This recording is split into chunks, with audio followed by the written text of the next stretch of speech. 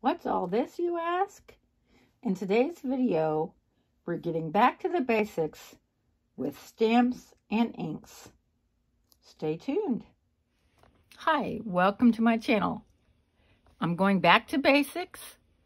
We are going to learn a little bit about the different kind of stamps and the different type of inks and what I have in my stash. First and foremost are my woodblock stamps. I have much more than this, but I took them to my Sunday school. Little ones, big ones, everything in between. And as I'll explain a little bit later, these are basically cling stamps just mounted on wood to give you something to use to apply the pressure.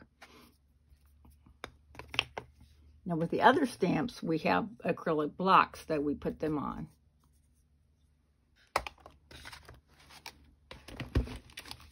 But I use these, still use these quite a bit. And the next group of stamps is cling stamps. And these are the rubber stamps, but not mounted on wood. An example of this would be the Stampin' Up! Lovely as a Tree. See that the rubber, and you would take this off, this piece, and glue it to the wood.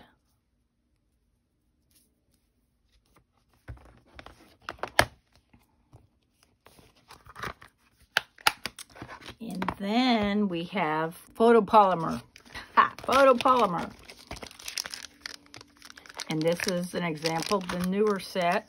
You can tell the difference. They changed the look a little bit. Bells are ringing. I have the dies and the stamps. And this is the ones that we put on the acrylic block.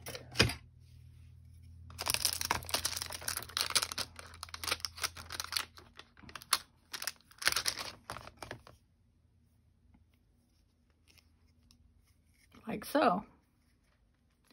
Now, they say if you have never used a stamp before, you might just want to put your fingers on it to get rid of the residue from the manufacturer, and it will hold the ink better. Let me give you an example of that.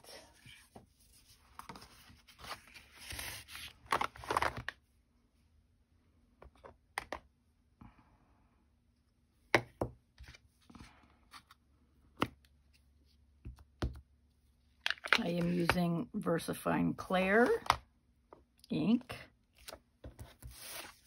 and that is an example of the photopolymer.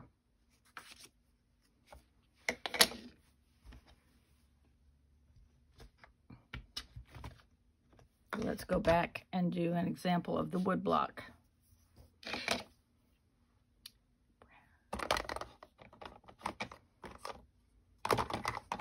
I'm using Memento Luxe, and I will go over these in detail. This is a wood block.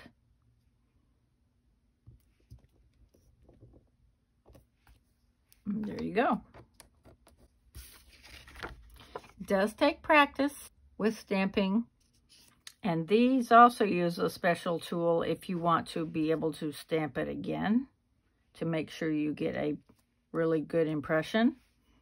And I will go over that later.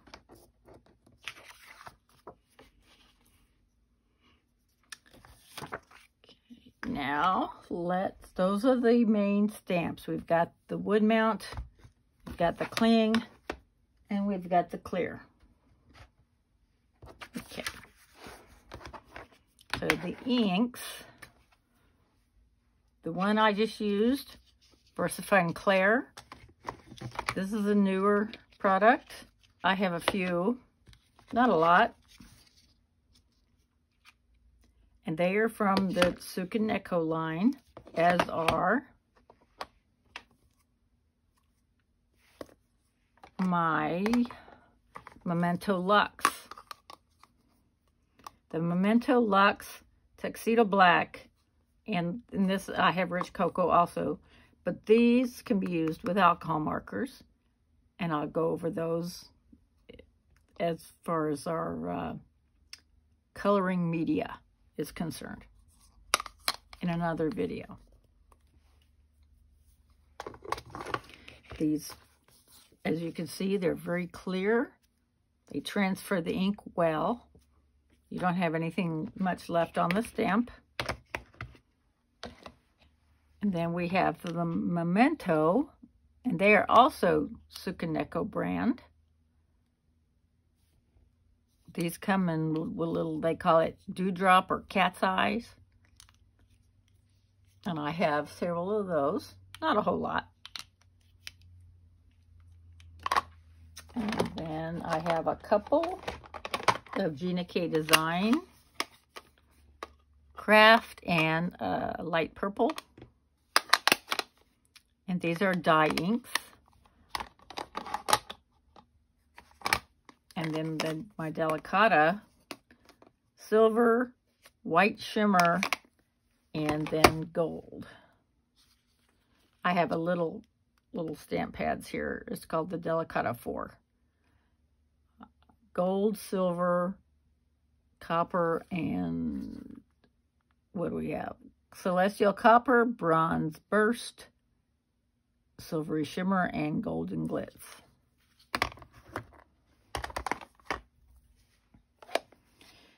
Now, the Stampin' Up!, this is their new design. You just open it like you would a compact, and then slide it out. And then this is Early Espresso.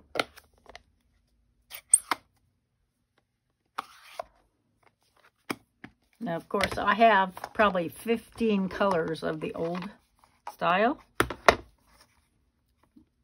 Push like that, open like that, and then slide out. Apparently, yeah, it's a little more complicated. And so I think that's why they went to the compact style. And of course, you have to have your re-inkers. This is a Stampin' Up! Re-inker for my Perfect Plum and Garden Green. And this is a Stays On refill. I don't think I have any more Stays On. And the reason I don't is because Stays On will, it will stain your photopolymer stamps. Unless you get there's a special cleaner, I believe. But I just never bothered with it. This is for my Rich Cocoa Memento Luxe. And then this is the Tuxedo Black. I do a lot of coloring with my alcohol markers, so I use this quite a bit. And then along with the Tsukineko, this is VersaFine Black. And it's also used for fine detail. One more ink I almost forgot about. Versamark. This is a watermark stamp pad. It is clear and sticky, and it is used for heat embossing. And I will go over that in a later video.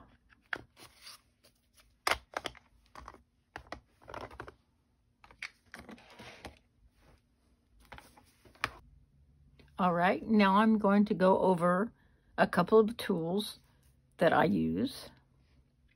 And this first one is called a Stamp-A-Jig. It is really popular. It's from the company Inkadinkado. And you use it for your woodblock stamps. Or I do anyway. It comes with this imaging sheet. And I already stamped the image, sort of. So you line it up. And you put it in the snug fit in the corner. You see that?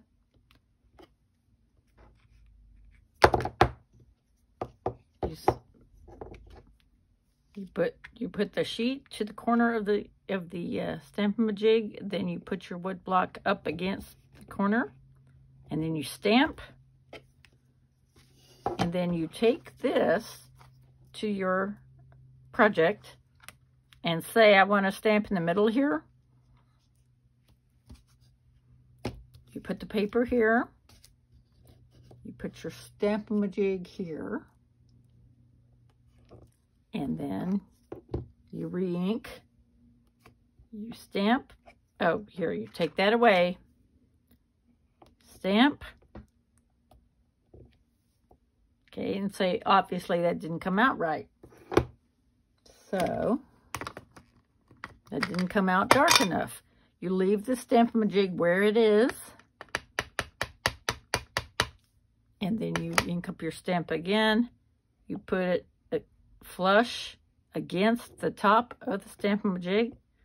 You push down, and you are directly over the exact same place you were. No muss, no fuss. It really is a good little tool, especially for the woodblock stamps. Now, I want to show you the homemade thing. This is a stamp positioner. There are several out on the market, but I made my own. This is an IKEA photo frame. And I just bought magnets online. These round ones are just Amazon. And then these two are from Stampin' Up! Because they have their own stamp positioner also. This is a piece of acrylic. This did not come with the photo frame itself. I had this made and put in to be firmer. And then this is just some Stampin' Up! Grid paper. And that's all I put on here. It works for the cling stamps and it works for the photopolymer. So you put it where, let me find my piece of paper. Okay. You put it down. You put this where you think you want it. You use magnets to hold it down. So ideally, so it doesn't interfere with your paper, with the stamp. And then you close it over. Just kind of rub it to make sure it stays on. And then you ink it up. Let's see, what color should I use? I use the green Oasis from VersaFine Clair. Make sure it's covered well. And you stamp down. And that's pretty clear because it is VersaFine Clair. But it stays in the same position. So you can go over it again and get a really crisp image. But like I said, if the bright inks will do that job for you pretty well. All the VersaFines are very good about that. Let's do a cling. I have a sentiment here. Enjoy your special day.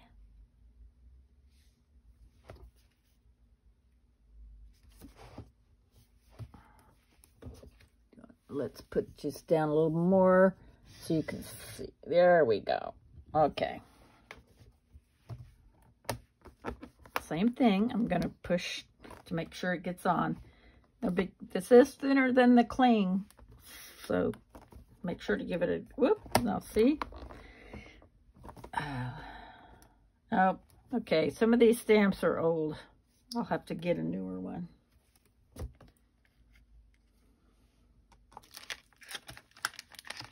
Okay. Here's one from Star Light Shine. It's stickier. It has never been used before, like I said. You want to just get that manufacturer's residue off. Make sure it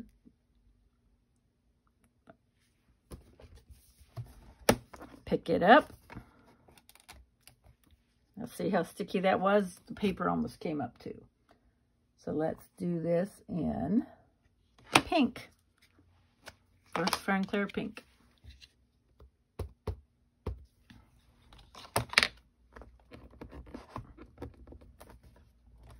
Okay. See?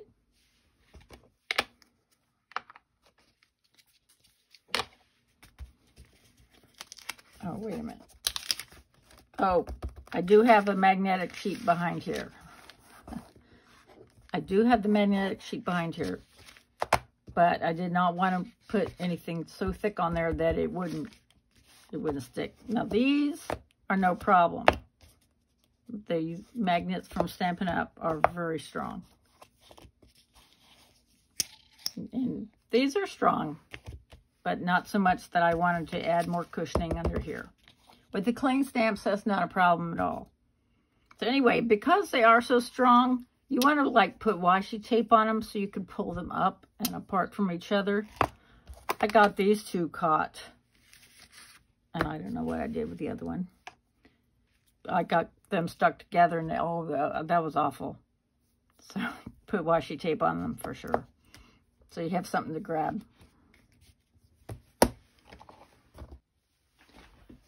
If you got value from today's video, I would love for you to subscribe and maybe hit that notification bell.